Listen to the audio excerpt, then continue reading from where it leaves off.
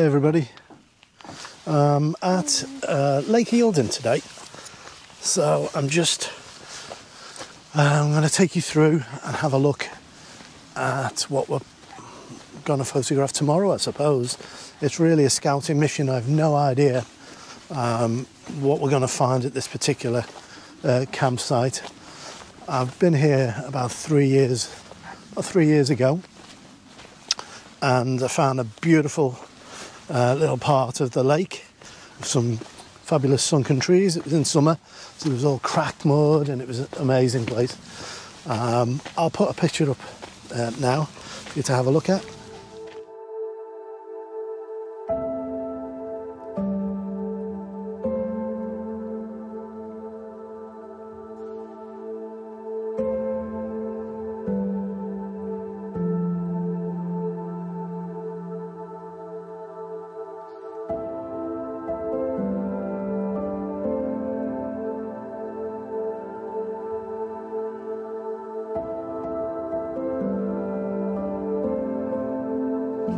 Now it's winter and we've had a hell of a lot of rain, and now the landscape's completely transformed, as you would imagine, and so I'm not sure I can even find that original place, but we've come here today to have a little look and see what we can find for dawn tomorrow. So I'll spin you around and give you a little look. This is Lake Eildon. Oh, look, there's some kangaroos.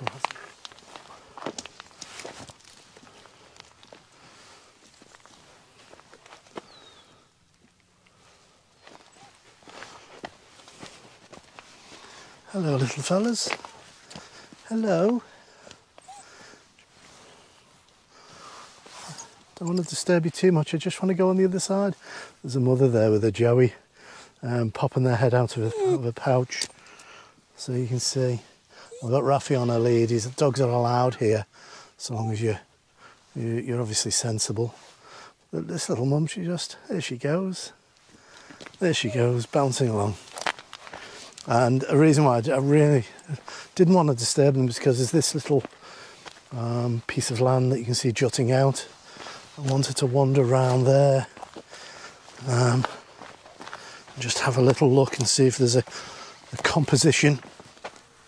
This jut of land I was hoping would draw your eye in, and it does. To the hill on the far side, you can just see a reflection of that hill there, and so that's an old campsite that you can see there, but that might make pile of stones might make some foreground interest.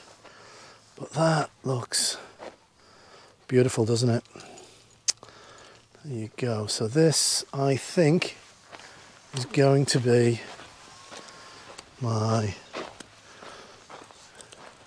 morning composition. So I do like that. I think I'm going to run and get the camera and just do a quick test shot here. But it's beautiful. You've got to be careful. You can see that green algae. Well, that's a bloom, and that's quite dangerous. So I've got to make sure Rafi's on the lead and that he doesn't get mixed up with that. But that is just that green is actually drawing the eye in as well. Right, I think we'll go and get our camera and then see what we can do from here.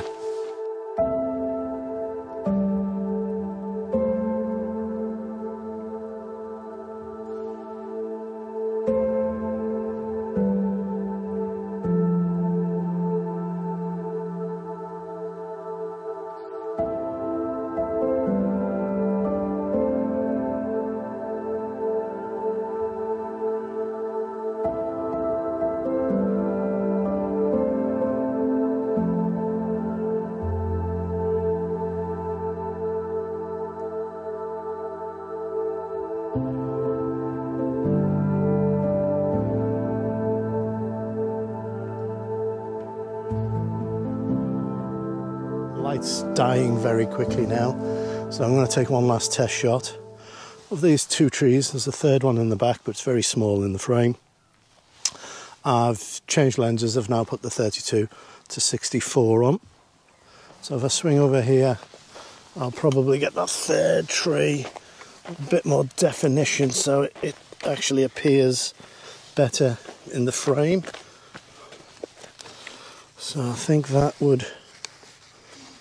works a little better for what I wanted to get out of this. So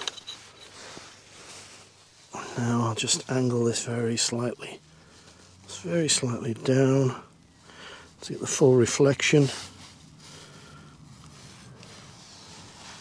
Again, light's dropping, so it's now telling me it's about 8 seconds, and that's fine for this shot.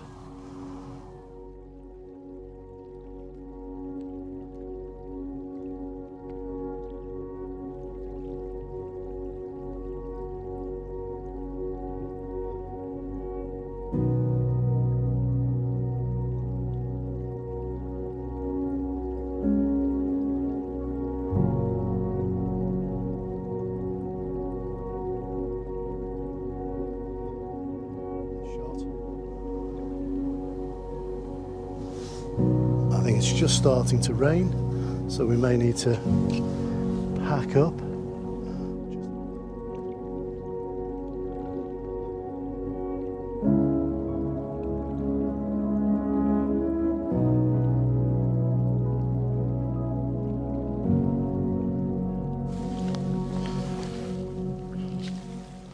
Good morning.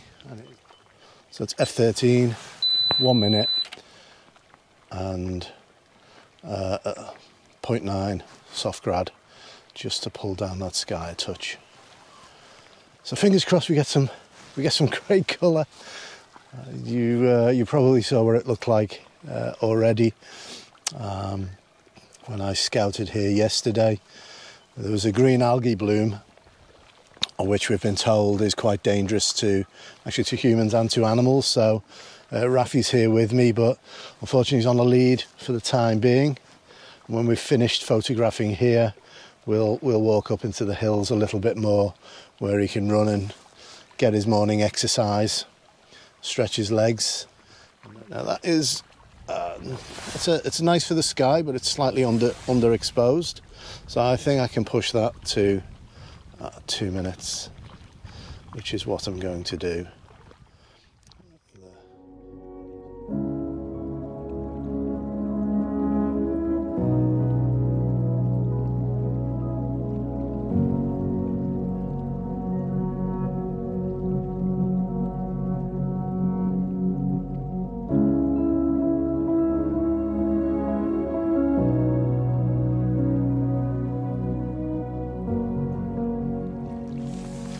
Pull it out wider. This is around 50mm on medium format, which I'm probably guessing is around about 35. That's a guess.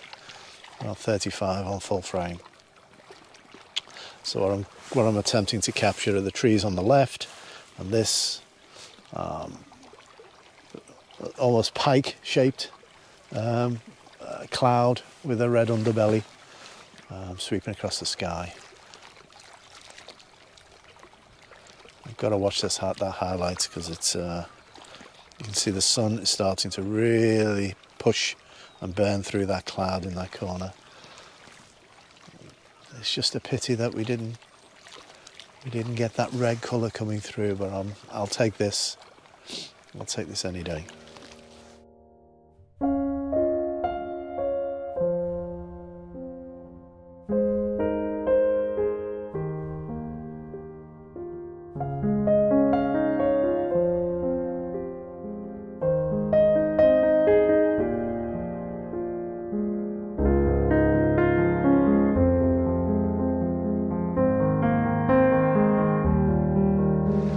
I suppose this is an example of plan B, C, D, some sort of plan. I've come here to a little spot I've been to before at Lake Eildon. Last time I was here, you could walk about 50, 60 metres that way, out into the water where the water is now, and this fence line continues out further and further, getting older and older and more rickety. So I've come here today, and after winter and the winter rains, which is much needed in this part of Australia, it's flooded where I wanted to shoot. You can't see, but way out in the distance there's a little post, a little speck, and that's actually where I was going to shoot from with this fence line going into the water. But never mind, we have two things: we have the fence and we have water. We don't have much of it going into the water, but what there is, we'll make do and do the best we can. So I might as well set up and see what we can get. Finally, I think I've landed on a composition that I'm happy with. I've stayed on this side, on the sun side of the fence posts. Again, that the fence line is leading into the water, and it's pointing off towards that distant hill. I've just pulled out a little bit to make it a wider shot, and I'm focused in. Let me just recheck that, and let me just flip that, focus slightly. Yep, so that's given me about a second. I'm at f16, and that'll give me everything. It says here in focus from here, front to back. I'm focused in on this nearest post to me, the third one in the water. So 1 second with a 10 stop will give me a minute exposure. So I will try that, and then we'll see what we get from that. So let's just put it onto manual, dial in a minute. We've pre-focused, focus on manual. Let's see what we get.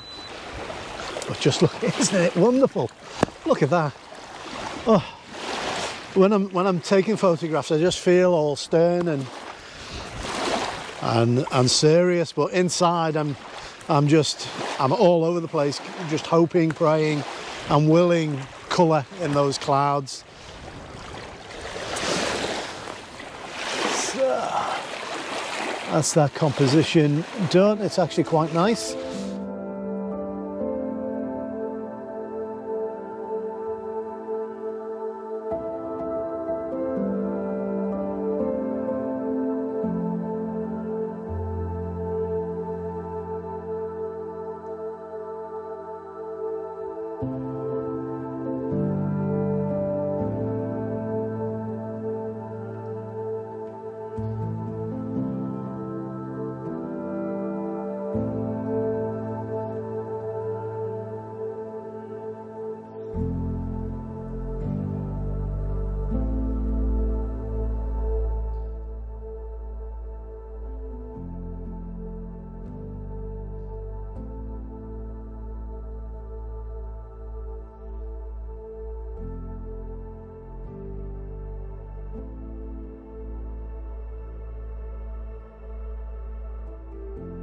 Colour portrait, and this time I'm going to step in to the water.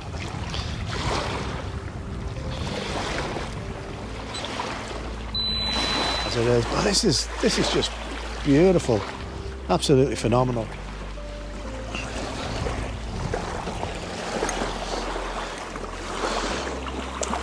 And it doesn't do justice for you on this wide angle. It just doesn't do justice at all. So we have this one complete. Now that is something I like. Okay, that I'm pleased with.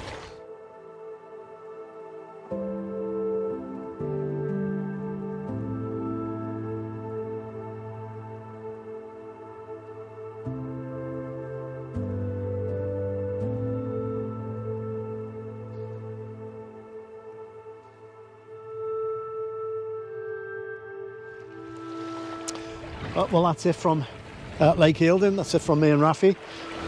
If you enjoyed this video, or if you like my style of photography, then please consider subscribing. Like the video if you like the content, and hopefully we'll see you again. So take care wherever you are. See ya.